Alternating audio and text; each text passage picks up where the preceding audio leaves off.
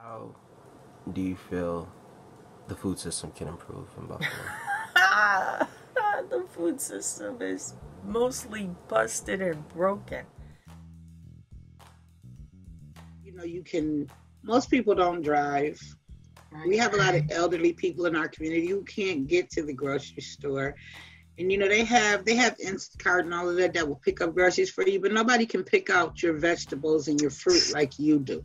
So I kind of feel like we get substandard fruits and vegetables just by me like going out to get my green peppers. I mean, sometimes you should see me. I'm going to like 2 or 3 different stores because they don't look right, or they're not, or they're too soft, or they look like they didn't have them for a while. It's tough. I don't have a car. I live in a neighborhood that's still technically redlined. We have a Family Dollar that's 2 streets away. Other than that, we have a Tops Market, small Tops Market, that's probably about a 20-minute walk each way if I don't get a bus. I go out during the week, I pick up what I can carry. I have bags. I carry my bag with me everywhere I go. Okay, I live in the Schiller Park area, and we're not very accessible to fresh food here. The closest market is Harlem and Walden at the Tops Market. And things are not very always accessible there, fresh vegetables and fruit. But in the area that I live, it's mostly packaged. My mom is in her 70s, and my mother lives on Delaware, well, in that area. But she can literally like walk across the street to Tops. And my mother will not go to that Tops because their fruits and vegetables has declined so much. I literally go and get my mother and take her to the one that's out Sheridan or something. Is it easy for you to get fresh food? No, not easy.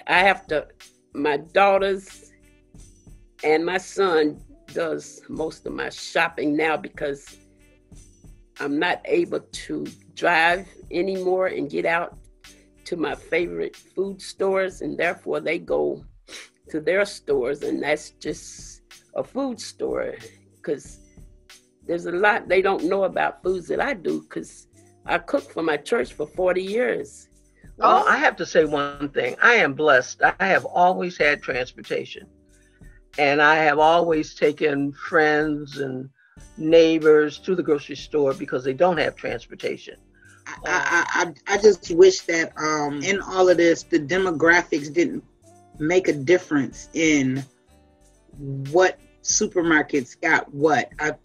Just like people should have equal access to medicines and all of that, they should have equal access to good fruits and vegetables too. Larger than access, there needs to be ownership in the local food system.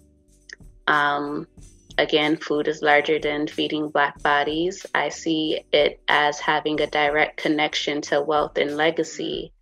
Letitia McNaughton ni Yongyat, Tanu Ganik Ehaga ni Wagonfanchoda, Tanu Uguaho ni Wagitaroda, Tuscarora Unguahuene, Nidi Wageno, Tanu Gidio Sororo, Tequiro. My name is Letitia McNaughton.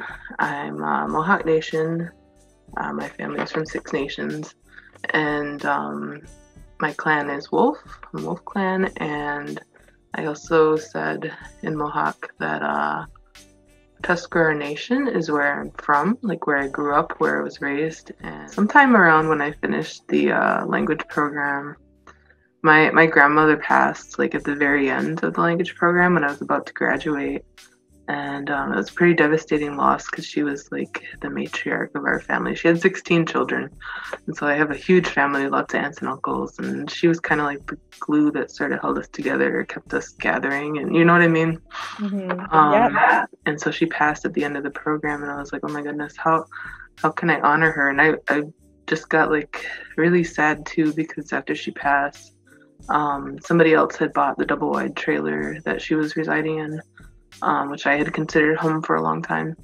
And so there was this big, empty, gaping lot of like just exposed dirt from, and so I was like, how nice would it be to start like a garden on this site and to honor her and like the vision, because she was one of the few who taught me to appreciate gardening and how it provides for us for food sovereignty, but also nourishes us like in terms of like connectedness and wellness, right? Being close to nature and being able to grow and eat your own tomato. So that was where I was first introduced. So I'm like, yeah, I got a very small like project grant to do this. So I got dirt trucked in, and I was gonna grow this big garden. Do you have gardening experience? It sounds like you do. I do. I really do. My father was a gardener. My grandfather was a gardener, and my father passed at the age of 92. And then when he was 91 years old, he was still setting up gardens, telling me, don't put that there, put it here. The best sunshine is here. So yes. You know what? I was there and when your garden was installed. Absolutely. And I remember you, right. You grow other things in your garden, right? Absolutely, I do. Cherry tomatoes and collard greens is our special. I had some yesterday. I served some yesterday. We lived on the farm all of my life before I came to Buffalo. Oh, what kind of farm? Well, we had cotton.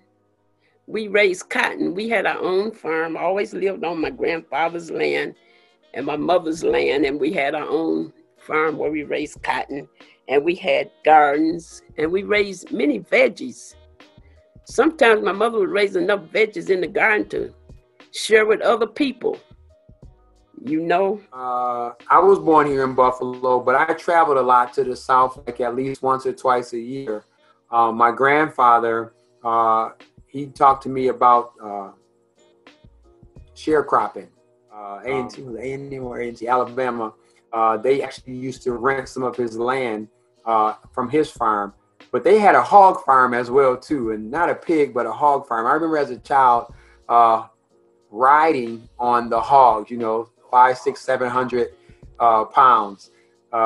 Just, a whole different experience coming from the city. I remember they would be in the pen and we just, threw rotten potatoes, whatever didn't last on the, in the regular planting season, the old food, you would throw it into the hogs and throw it into the pen. So it was just an interesting experience that as I got older, I realized how much I'd actually been indoctrinated into it.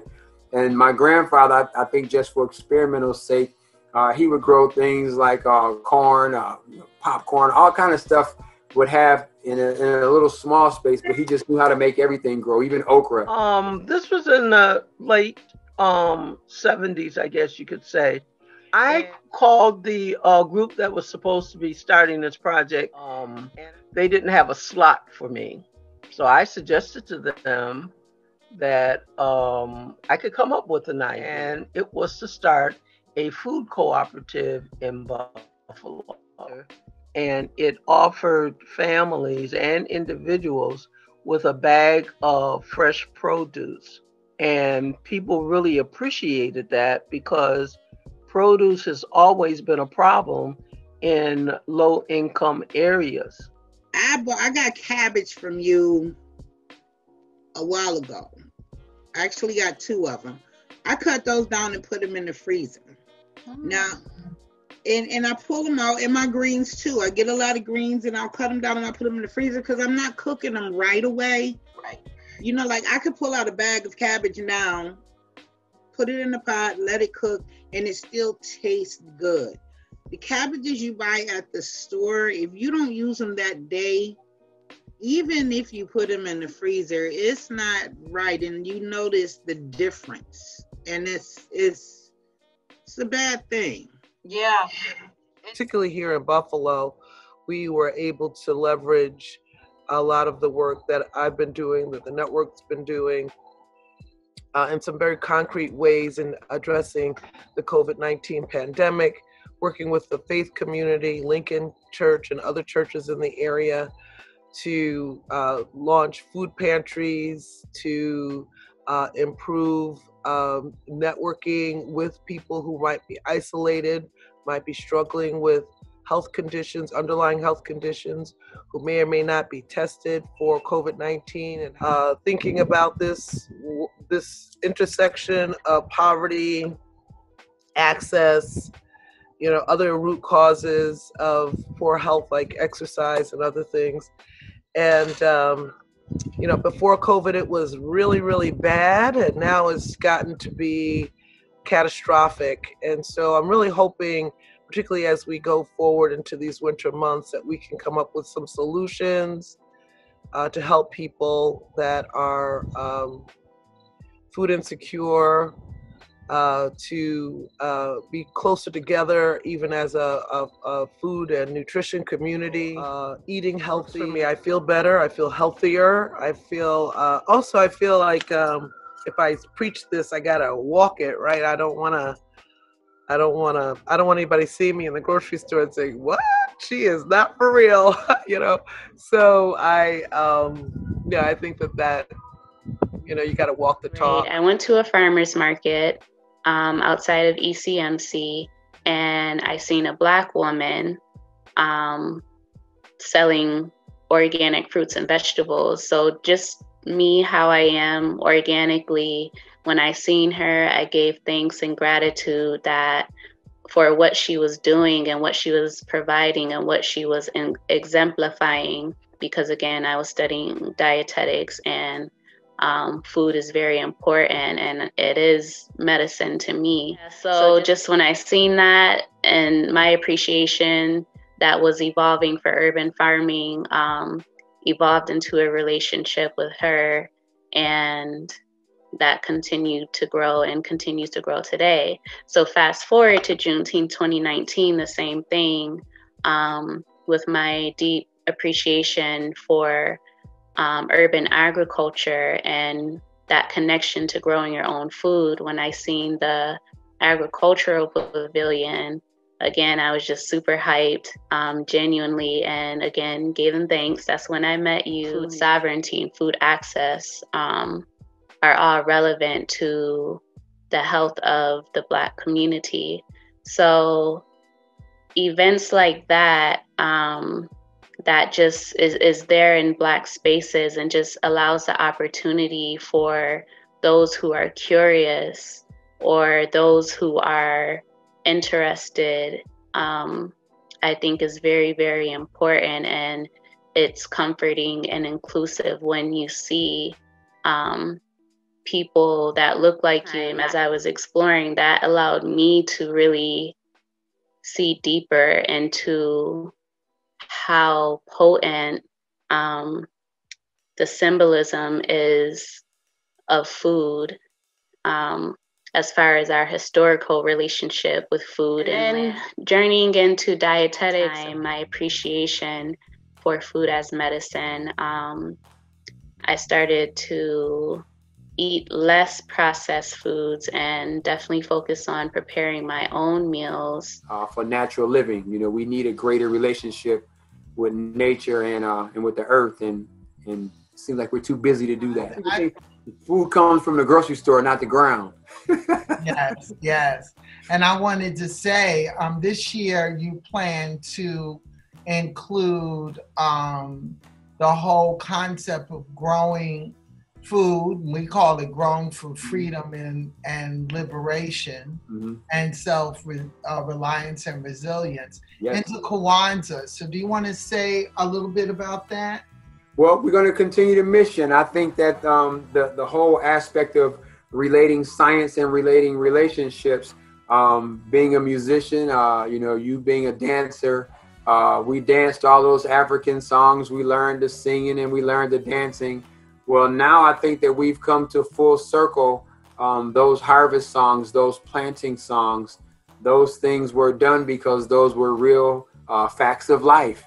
And I think that now it is time for us to integrate full culture, not just singing the songs and learning to play the music, but actually doing the work and living the culture. What I didn't say earlier is that my grandparents were farmers. And so I learned at a young age about the soil and its healing powers through growing, and also just, dealing with the soil.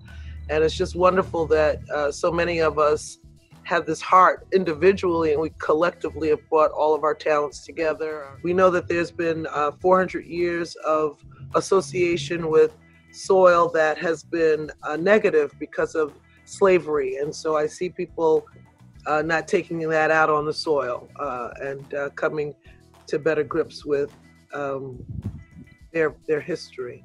And I also see, just speaking a little bit about history, that we will embrace our history, not just as Black people, but as a country. I see kind of a Wakanda world. And our vibranium is going to be the soil.